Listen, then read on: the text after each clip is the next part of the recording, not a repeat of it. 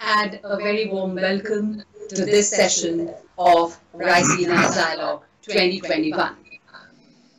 The central theme of this session is Trojan maneuvers, capture and fall of global institutions.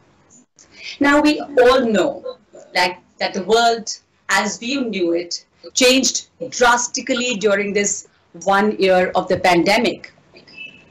The pandemic struck at the very roots of the global order, which was already falling, like many believe. It challenged all our assumptions, be it political or economic, and the pre-pandemic global trends seem redundant. Some of the world-shaping forces reached an expiry date. Now, this withering of the pre-pandemic world order is epitomized by the failure of the World Health Organization to play a global leadership and managerial role during the pandemic.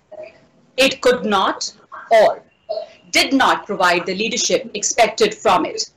Other than the World Health Organization, the UN and other institutions like the WTO are also struggling for contemporary relevance. The big question here is, are global bodies independent to function, to serve humanity as they are expected to, or have they been captured to serve national agendas? Another question that we will be looking at is, will existing institutions be replaced by a coalition of the willing? Now, to discuss this, I'm joined by a very exclusive panel, and I would like to welcome all my speakers to this session. I would like to welcome Anthony Abbott, former Prime Minister of Australia, Ms. Helen Clark, former Prime Minister New Zealand, Vikas Swarup, Secretary West, Minister of External Affairs, India, Ketty W. Chen, Vice President, Taiwan Foundation for Democracy, Dr. Asley Tohe, Deputy Head of the Nobel Peace Prize Committee. A very warm welcome to all of you, and thank you so much for joining. It's good afternoon here, and it's good evening in New Zealand. It's a different time, zones, and that's the beauty of this virtual world, that we are all together. I would like to begin with Mr. Anthony Abbott. The pandemic saw a chaotic global response to the virus, and most nations turned inward with travel ban, with export control, hoarding or obscuring of information, and biggest of all, the marginalization of the World Health Organization and other multilateral organizations. Now, a century back, when the pandemic influenza struck, there were very few multilateral organizations and platforms, and which is why most of the countries were fighting this common microbial virus individually. But today there is an array of multilateral platforms, and yet we see that most of the nations are taking a very unilateral approach. And now that there is no doubt about the source of the outbreak, but the failure of the WHO to act decisively and swiftly to track the source and contain the pandemic is a big concern. Mr. Abbott, when you look back at this 1 year, what do you feel? Do the outbreak and the feeble attempt to contain its source, or to investigate the source rather, the feeble attempt to investigate the source, demonstrate the capture of the institution meant to serve humanity? What are your views? Well, I think self-evidently what you've said is correct. And I think it illustrates a further point, namely that global institutions don't work when the pressure is really on. When the pressure is really on, it tends to be every country for itself, or it tends to be coalitions of the like-minded doing what they think is best. And what I'd really like to talk about today, if I may, is perhaps the most significant emerging coalition of the like-minded, namely the Quad, which is informally bringing together India, the United States, Japan and Australia. What the pandemic has made crystal clear, more so than before, is the emergence of a new global competition, every bit as significant as the long-running competition between the United States and the old Soviet Union and the camps that they respectively led. Only, if I may say so, this is going to be a more difficult competition for the democratic camp, given that China is a first-rate economy, unlike the old Soviet Union, and is rapidly becoming a first-rate military to match. So this Quad, bringing together the key democracies of the Indo-Pacific region, is absolutely critically important, and yet, as yet, it is underdeveloped. And I think the key challenge is to make it much more developed in the months and years to come. Apart from participation in the Malabar naval exercises, apart from irregular mid-level official meetings and an abundance of goodwill, there is no well-developed infrastructure behind the Quad, and I think it's vital that this be developed as quickly as possible, perhaps with annual 2+2 meetings of the respective defence and foreign ministers, perhaps with an annual leaders meeting on the margins of the G20. I think it's also important that there is an economic angle to the Quad. As we know, the United States tragically dropped out of the Trans-Pacific Partnership. I think the quicker the United States can be brought back into that, the better. If it were possible to interest India in the TPP and make it an Indo-Pacific partnership, I think that would be better still. I also think that as well as deepening the Quad, we need to think of, over time, extending it. There's talk from President Biden and from Prime Minister Johnson of expanding the G7 into a D10. I think that's a very prospective development. If perhaps Korea, Singapore, and possibly even the United Kingdom could come into the Quad at some stage, that would be very worthwhile. Now, I've got to say that the answer to nearly every question about China does centre on India, the world's emerging democratic superpower. But given the history, I think we have to be very conscious of the fact, at least Australia and the United States have to be very conscious of the fact, that we are not asking India to join us. We are asking that we can join India. India is going to have to be very much at the heart of the Quad if the Quad is to work. Nevertheless, I'm full of optimism. One of the best relationships I had as Prime Minister was with the remarkable Narendra Modi, who has been a transformative Prime Minister for India and has, I think, made India a significant player on the world stage as opposed simply to the South Asian stage. And this is obviously to the greater global good. So that's probably enough from me. There's a lot of work for us to do because the challenges are just getting bigger all the time. Absolutely. The challenges are getting bigger, and we will come back to you with more questions. But yes, let me open the panel to for the initial views from all our speakers. I would like to go across to former Prime Minister Ms. Helen Clark. What are your views on it? And I would like to actually get an idea of what you feel about the capture and the fall of the global institutions. Mr. Abbott spoke about the Quad and the expanding of the Quad and the coming together actually of the like-minded countries and expanding the G7. But when we look at, not just the coalition of the like-minded, but the organizations, the existing organizations, and how they fared during this pandemic. What are your views? Do you think that the way they functioned, or rather not functioned, actually pointed out to the capture of the institutions which were meant to serve humanity? Well, firstly, I think that the global institutions are only as strong as the support they get from the whole range of member states. Look, I come from a small country with a 5 million population country, so clearly the global institutions, where we all have a voice, are extremely important to us. New Zealand's never going to get a seat at the G20 table. It's not going to get a That's seat. not at true, Helen. I gave you a seat at the G20. You did give John Key a seat, and you were very kind to invite us. You're the only country hosting G20 that did invite New Zealand to come and be part of it. So it was exceptional. But basically, we do rely on the global institutions. I must say, I think that APEC could have stepped up more on the pandemic as the East Asia Pacific, West Coast, North and South America regional organisation.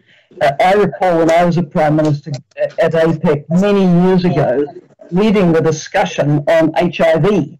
And HIV was discussed at APEC because obviously if you have a raging epidemic of HIV, that impacts on productivity, health of populations, economic performance, and so on. And I think absolutely this should be a topic that really galvanises APEC leaders. But let's come back to the issue you raised about the WHO, because for my sins, I have been co-chairing this review panel of the internationally coordinated response to the COVID-19 pandemic. And my first comment would be, WHO will only be as strong as the support it gets from member states on this as on everything else. So I don't say that WHO has failed, but I do say, immediately qualifying that member states have not given it the authority it needs to act decisively, haven't given it the independence it needs to act decisively. And frankly, once WHO gives important advice, like it declares a public health emergency of international concern, as it did on the 30th of January, member states need to jump, and too few did. So WHO has no right of access to a country to investigate an outbreak. It can only ask and ask and ask again. It is quite restricted in what it can publish about what it knows about a country and an outbreak without a country's agreement. It is restricted by the 2005 International Health Regulations, which limit its ability to take a precautionary approach. Our panel is on the record as saying that at the very first sign of human-to-human transmission, WHO should have been able to act in a precautionary way. But the international health regulations don't really permit that. They want more evidence. You can't wait for evidence. Pandemics are on a plane. This isn't a medieval plague where it travelled by foot. We're so interconnected these days. Then you can look at other ways in which the international health regulations agreed by member states constrain WHO. For example, the Director General is obliged to seek the advice of an emergency committee on whether or not to declare a public health emergency of international concern. Well, when he convened it in the third week of January, it didn't agree to issue a declaration. Clearly, it should have. It took another week for that to happen. And then, as I say, when the emergency was declared, so many countries took a wait-and-see attitude rather than absolutely going on the front foot to combat that. And the rest is history. So what I would say is, no, it didn't fail, but member states have failed it by not giving it the power it needs and not acting comprehensively and collaboratively as they need to once an emergency is declared. All right. So Ms. Helen Clark mentioned about how the WHO can only be as strong as the member state, and it did not really fail, but it did fall short of the expectation. And I would like to bring in Katie W. Chen here and know your views on what do you feel of the functioning of the multilateral organizations during the time of the pandemic. Thank you very much. I very much agree with former Prime Minister Clark with her opinion of the WHO is as strong as the member states. Taiwan is actually not a member of the WHO, and it has been prevented from participating as an observer since 2016. However, under past year, I would say that the Taiwanese administration has been really handling COVID-19, combating the pandemic relatively well. Just to update our esteemed panelists and our audience, as of today, Taiwan has about 1,067 confirmed cases of COVID, and the death number in Taiwan is 11. So the Taiwanese government had emailed the WHO at the very last date of 2019, informing that there's some kind of lung disease from China, and that one of the patients had been quarantined, so there's the possibility of human-to-human transmission. However, we did not receive any confirmation, so the administration in Taiwan start to test individuals coming from Wuhan, and they essentially control the borders and ration the masks. So without the assistance from the WHO, I think the Taiwanese administration had to fend for itself. However, if we observe what's been happening in the past year, I would say that Taiwan is more than willing and more than capable to assist when it comes to the pandemic. If there is another wave. So as of last summer, Taiwan actually had been donating about 51 million facial masks to countries around the world, to North America, to Europe. And I think this is one of the many reasons that a non-member state like Taiwan will be a really welcome addition to an international organization such as the WHO. And I really do believe that international organizations is really important for countries to come together in times of crisis. So I would say that international organizations, in my personal opinion, should not be a conduit to a regime's political aspiration to advance global influence. And I think that right now is a important and critical times for democracies to come together, to try to work together in order to combat global pandemic as such, and to deal with future crises if it had emerged. Thank you. Very interesting point made there. The international organization should not be a conduit for countries' political ambitions to attain their global power. You know, there have been a lot of critique of international organizations and them failing to rise to the occasion during the pandemic. Dr. Ashley Tohe, what are your views? Do you think these critiques are fair of organizations like the WHO? Do you think the multipolarities are making multilateralism more difficult? Well, I think that it's important to take into consideration that this is a trend that has been ongoing for quite a while, at least going back to 2008. We see that the institutions that were built after World War II are all struggling to various degrees. We see this in NATO, we see it in the EU, we see it in the World Health Organization, we see it in the UN, and this has everything to do with polarity and the changes in power dynamics in the world. The world now finds itself in a sort of incomplete multipolarity that actually resembles more of a new bipolar system, with China and the United States being the moving powers. At the same time, we know that that India will join this most esteemed and powerful group of states. And I would like to say that I would have loved to have been with you in Delhi. It's truly a magnificent sight to see the development of India over the past 30 years. I have been so lucky that I have visited India regularly, all the way going back to 1992, and the changes have been spectacular. And I would like to commend India on showing the world how to produce sufficient amounts of vaccines in a short period of time. We all thank you for that. All that said, I think that the critique of the World Health Organization is to some extent unfair. The World Health Organization and the travails that it has encountered during the fighting of the COVID pandemic has very much been the result of well, close to what we have seen in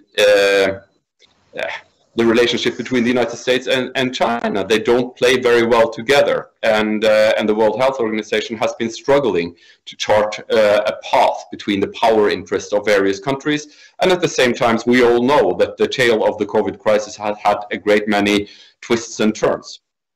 When that is said, I think if we go back to a book that was written by E.H. Carr in 1939 called The 20 Years Crisis, where he examines what happened in the breakdown of the international system, he points to three factors that needs to be present for a world order to collapse or to turn on itself. And one is that you need to have powerful and resentful actors on the margins of the international order. Second, you need to have a long and profound economic crisis. And third, the system determining power, in our case the United States, grows uninterested in policing the international system and maintaining the rules.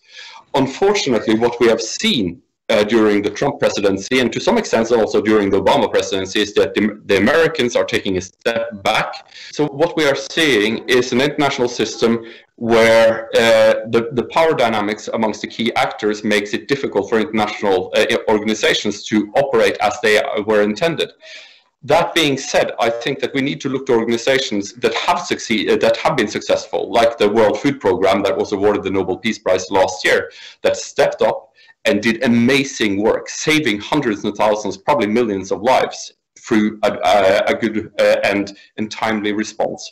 And I do think that the solution for international organizations, be it the World Health Organization or the UN, is to be more focused on delivering actual results for the population of the globe.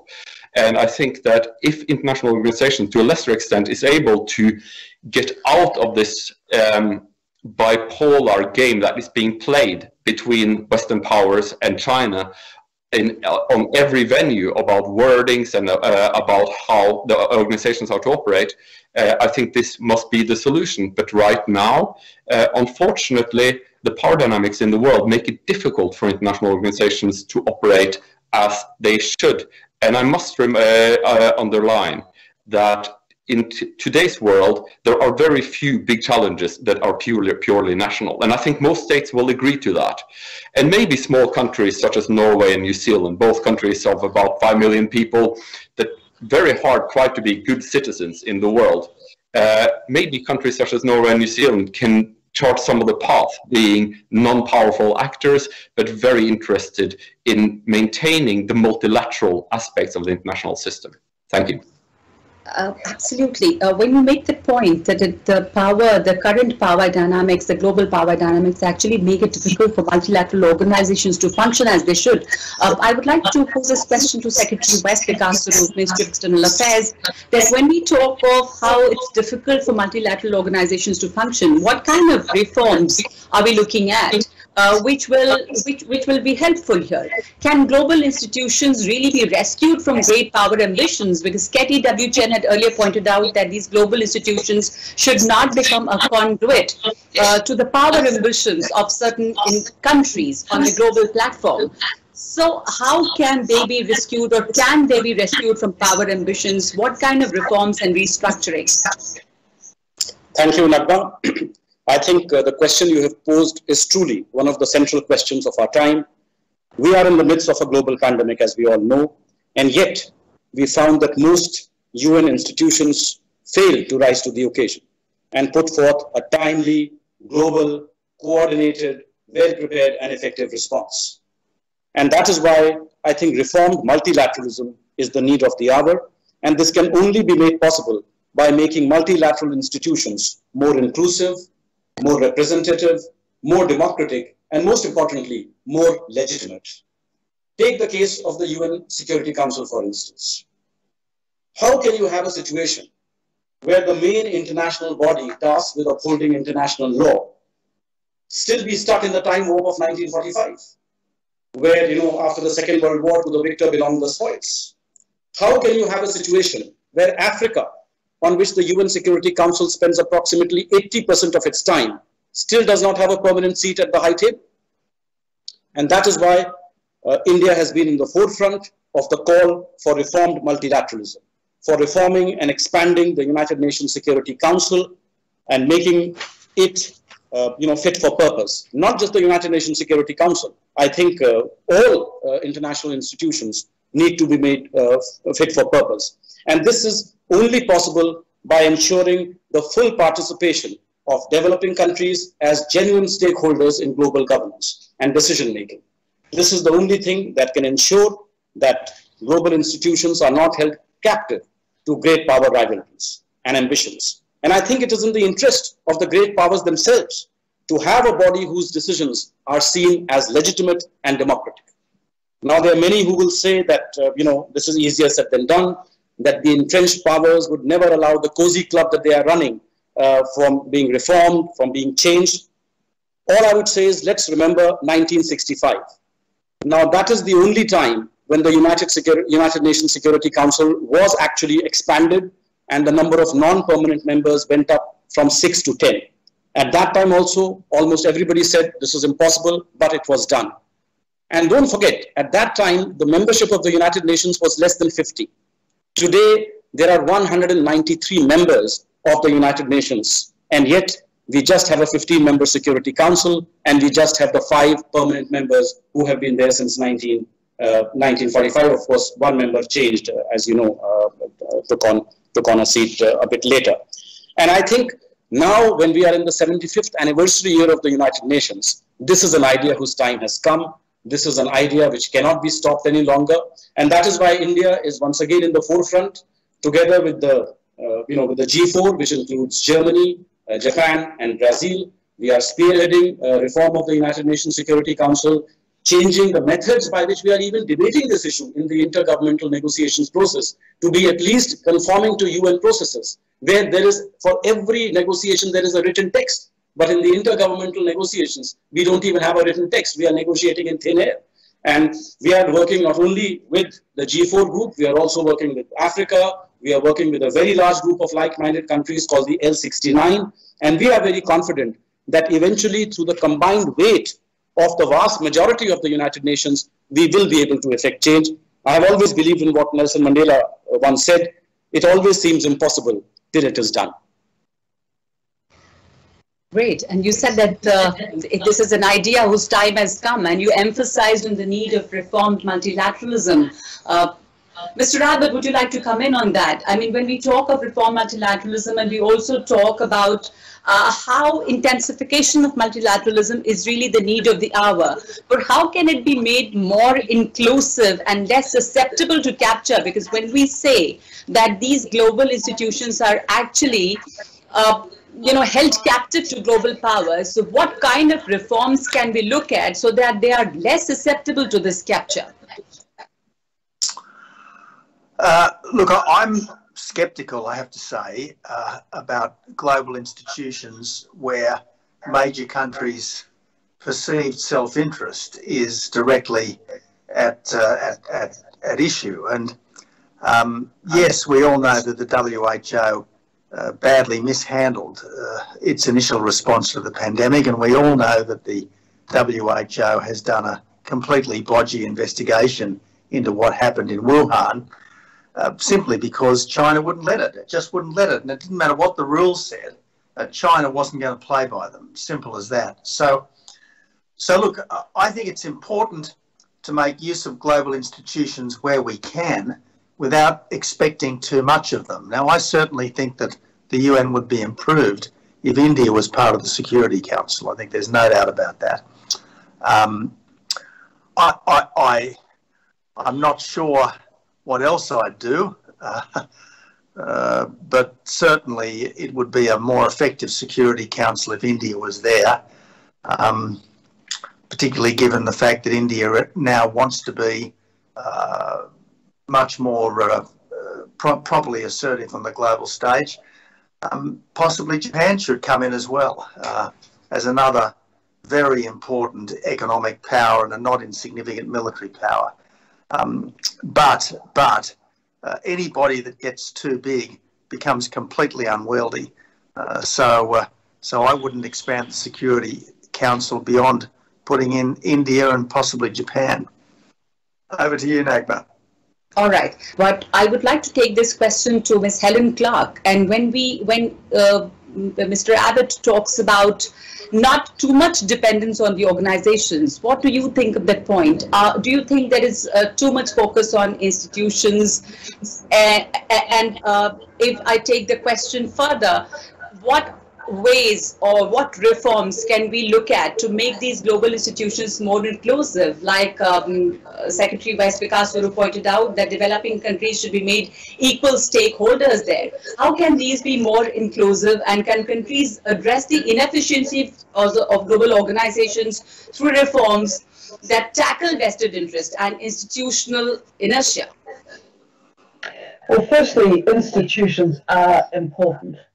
We know that in our national government experience, that we need strong institutions to underpin the functioning of the state. So if we want global cooperation across the wide range of challenges that our world faces, we need strong institutions that can support that cooperation. And that's why it's always distressing to me when the international system comes under pressure. Because we need it. We need the IMF, we need the World Bank, we need the UN, we need the Security Council to function, we need the WHO at its very best, we need the Human Rights Commission, we need. So the issue is how to reform them and support them so they can play the role that their founders envisaged. Now clearly it's easier to reform some institutions than others. The last really serious go at putting the Security Council composition issue on the agenda was with Kofi Annan, and I think the Indian Secretary will agree with me that at that time there was quite a dialogue, and the group of four that he referred to, India, Japan, Germany and Brazil, were very active and are still a voice today.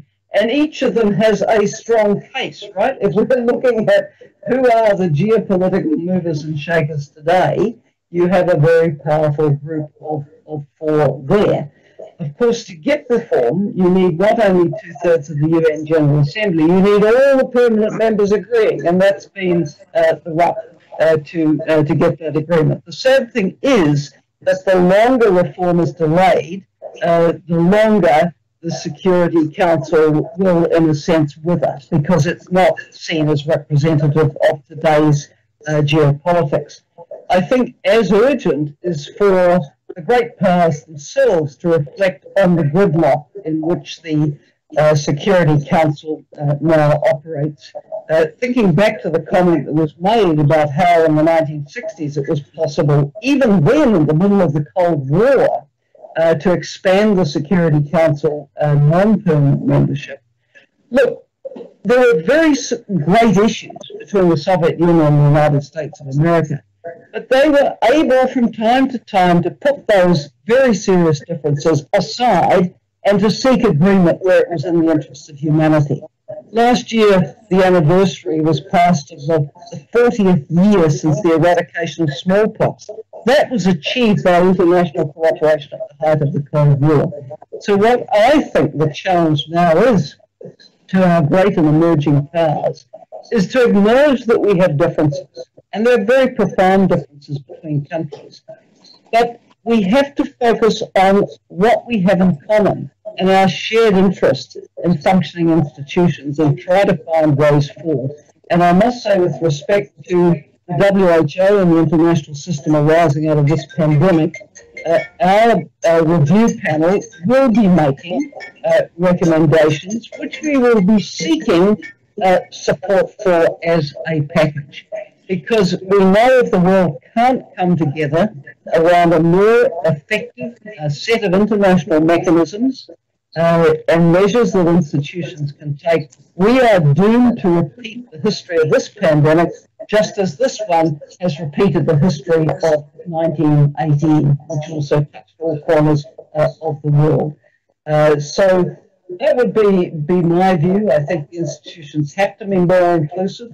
The IMF also has very challenging times with its quota review process and trying to make that reflect today's reality as well. Yes, Dr. Aslet Tohe, your comments on that. How can institutions be made more inclusive? As Ms. Helen Clark pointed out, that the great challenge in front of the emerging and the great powers is that they have to put aside the differences and come together. But that did not happen during this hour of need, during this pandemic. How can they be made more inclusive, and how can all the stakeholders there have a voice? Any kind of, we all talk of reforms. Reforms are the idea whose time has come. But what concrete steps? I don't think that it's likely that we will see any reform of the UN Security Council. We have tried on numerous occasions, and despite everybody agreeing that at least India should be included in the Security Council, perhaps Japan, Brazil, even Germany, I don't think that is likely. Norway is currently holding a seat at the UN Security Council, and our agenda there has been to strike a blow for effective multilateralism. And I do think that international organizations still have an important role to play under the premise of multilateral cooperation. Of course, that is more time-consuming than great power caveat. At a time when the great powers seem unable to provide the leadership that other states have the right to expect from them in the Security Council, I think that we will have to find workarounds. And I think any workaround will have to involve the established institution. I don't see any way around that. I don't think that this incessant institution building that we have been seeing for the past 10 years, that has frankly led to a degree of over-institutionalization, leading to process shopping in the international system, where different powers prefer to deal with different issues in different organizations where they feel that they will get the best hearing. But this whole thing makes international politics very, very unpredictable in a sense. So I think that we need to rally around the United Nations, and we need to reestablish the United Nations as the home of multilateralism. And I realize that multilateralism is a method; it's not a goal unto itself. But I do think that in this situation that we now find ourselves with a great many challenges that need to be addressed, and at the same time, the relation between the great powers being in such a state that it's unlikely to see any big initiatives, I think we have to go small. I do think that multilateralism and building coalition within the frameworks of the established institutions is the way to go. It's not ideal, but I do think that on balance is the best path forward. Like you said, multilateralism is not the goal, it's just the mean. And this pandemic has shown us the need for better cooperation. It showed us that no one is safe until everyone is safe, and that we have to fight this out together. Ketty Chen, your views on reforms and for making organizations more inclusive, and so that they can rise to the challenge if there is a similar pandemic in the future. Are we better prepared, and how can we be better prepared to deal with it as a world? I think most importantly that members of the international organizations and countries around the world just cannot be complacent. I think right now all the speakers and leaders around the world have been made aware under the current pandemic situation that coasting is not good enough anymore. So, and I very much agree with Secretary Vickers' his opinion on updating the existing international organization to reflect the needs of the modern age. And I guess for me, making international organizations more inclusive means, for example, including Taiwan, a country that has been doing very well under the pandemic situation, allowing the administration, the experts from Taiwan to assist when countries within the international organizations need the help, need shared information, hold side events at these international meetings. I think that's how we could make it more inclusive. And perhaps member states and member nations needs to come together and trying to figure out a way to deal with another member state who is refused to adhere to the international rule-based order. So how does the group of nations going to deal with that very effectively? So that's my opinion on the reforms. Thank you. All right. And now talking of the pandemic, the world has reached that stage of vaccination, and we've also heard terms like vaccine nationalism, whereas the UN Secretary General spoke of vaccine equity, and that should be the moral responsibility of the nations. But do you think, is it time to question the private sector for raising barriers to really easy and equitable distribution and access to vaccine through IPR and related trade issues? Would you like to take that question, Mr. Rabbit? Yeah, look, thanks, Nagma. The problem is not so much vaccine nationalism, the problem is vaccine production, because if there was enough to go around, no one would be feeling the need to hoard it. But because there's not enough to go around, obviously everyone's saying, well, my people come first. Now, what we are seeing is a degree of vaccine favouritism. As always, China is using this to advance its geopolitical interests. And I think it's important that a country like Australia, for instance, which does have the capacity to ramp up very rapidly production of the AstraZeneca jab, does swiftly make as much as possible of it available in our region, particularly to the Pacific, to try to ensure that those countries don't fall further into the orbit of our great northern friend. So look, yes, we have to do the right thing, but doing the right thing starts with ramping up production so that we can vaccinate our own people as quickly as possible and then make it available to everyone else. Sure. Vikas Swarup, I would like your views on that. India is a country who has been engaging in vaccine mastery, and we've been exporting as well. India has been doing its bit. Your comments on this? You had framed the question on whether it is time to question the private sector for raising barriers to easy and equitable access to vaccines. And I think it would be totally wrong to put the blame entirely on the private sector. After all, it was the Indian private sector, for instance, which delivered when it came to global supply of vaccines. And under the Vaccine Maitri initiative, we have supplied 65 million doses to more than 85 countries all across the world. Similarly, when the pandemic first started, we did not produce any PPE kits at all. We did not produce any ventilators. There were just some companies making face masks.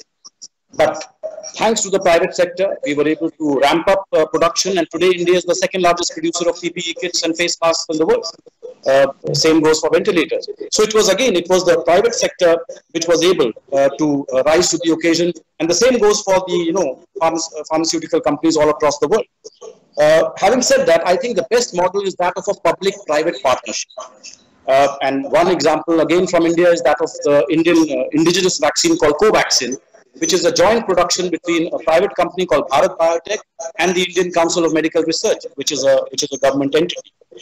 I think it is only through a harmonious interface between government and the private sector, where government provides a supportive environment for the private sector to take the necessary risks to speed up vaccine development, which, as you know, otherwise takes decades to achieve. And that is why I think we need to look more closely at this model. The issue of IPR, patents, etc., are in any case guided by national and international regulatory regimes. Therefore, putting the blame entirely on the private sector may not be the best way to move forward in the middle of the pandemic. Right now, we need the collaboration of the private sector to, as Prime Minister Abbott said, ramp up production so that every country can get it and there is no need for vaccine nationalism.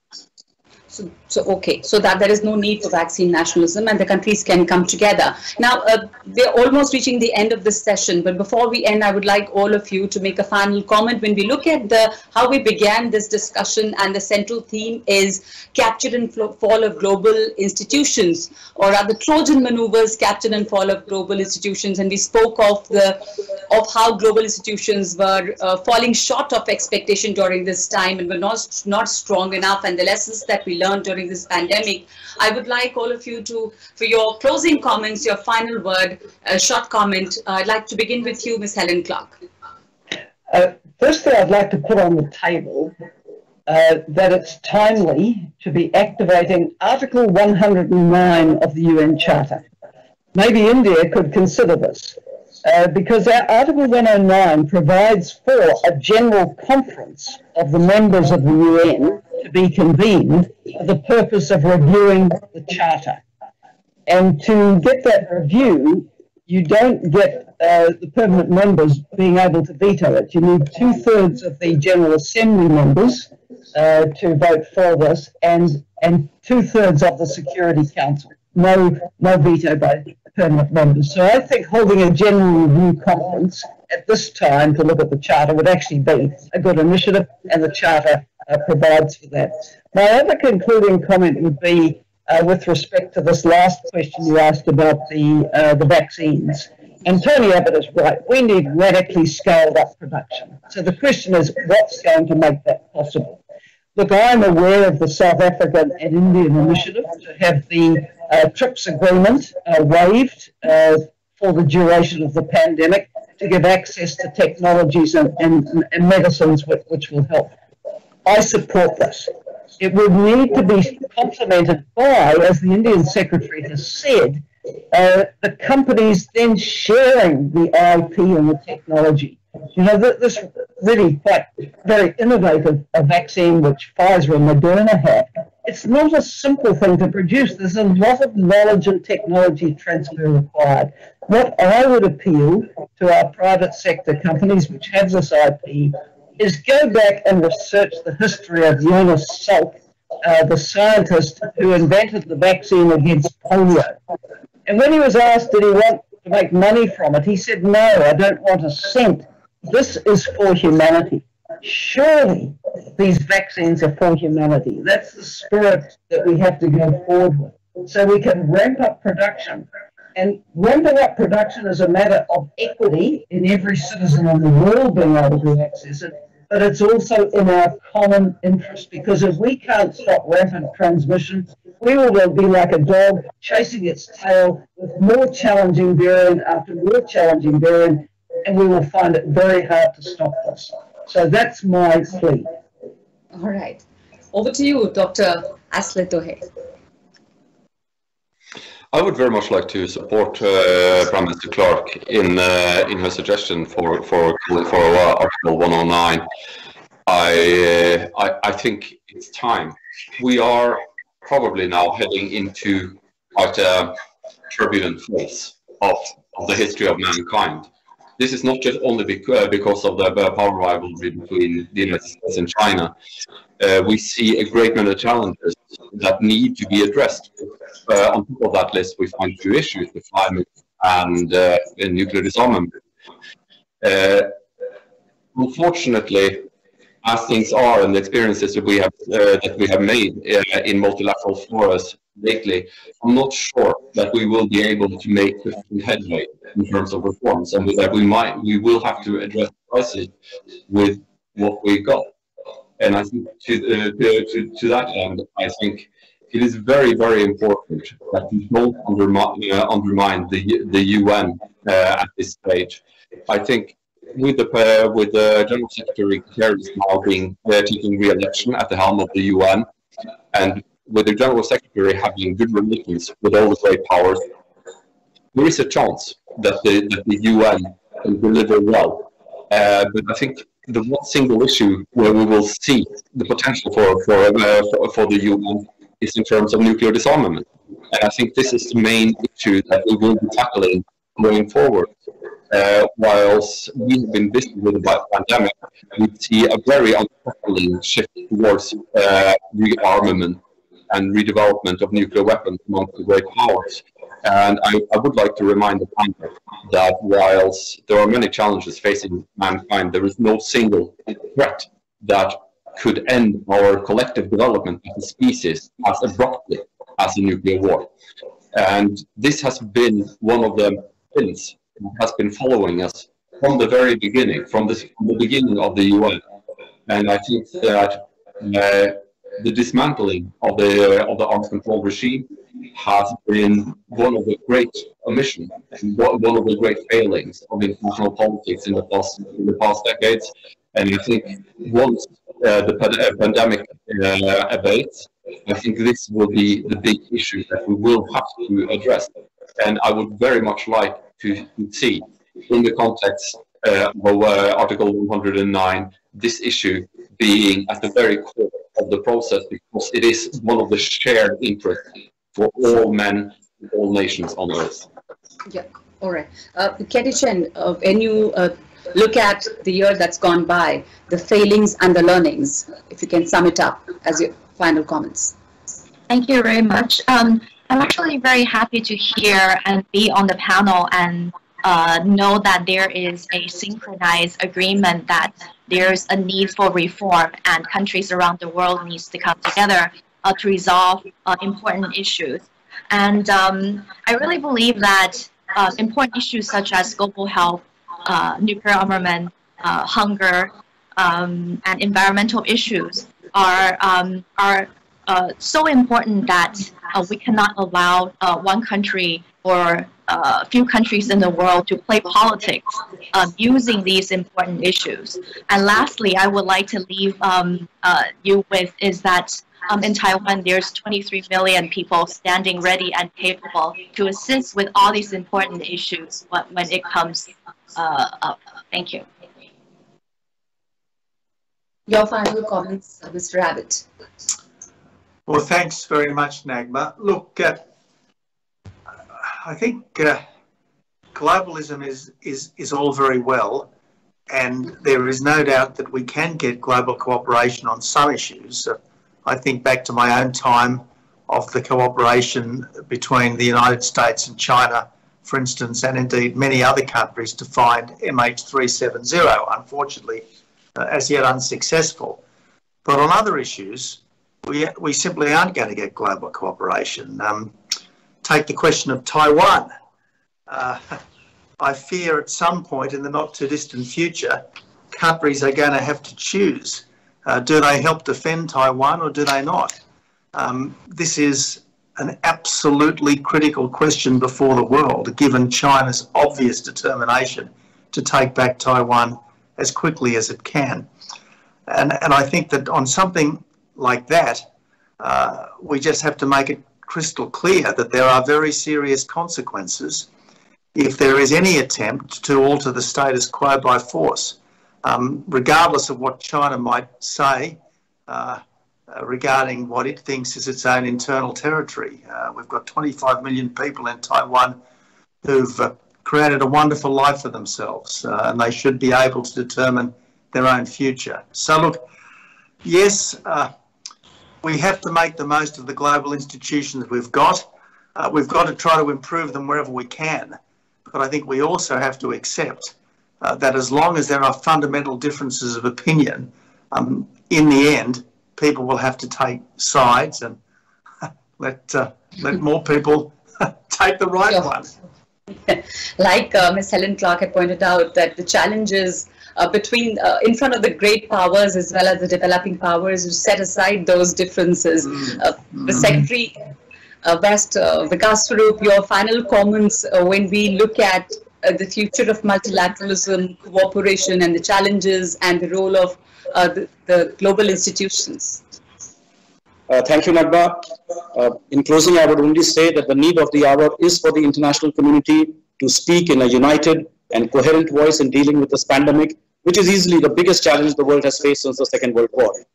When it comes to vaccine equity, India has put its money where its mouth is. We are the ones, we have put forward a plan for TRIPS waiver, and through our Vaccine Maitri initiative, we are already doing our bit to help humanity, as Prime Minister Modi has said. We fully support the WHO and Prime Minister Helen Clark's role in the independent panel. We do believe that the WHO will have a central role in understanding the origins of this virus, and that is why their researchers must get full and complete access so that the origin can be scientifically determined and is accompanied with timely and comprehensive sharing of data, as this would be the base and a very important learning on how to deal with future viruses and ensure that they do not become pandemics.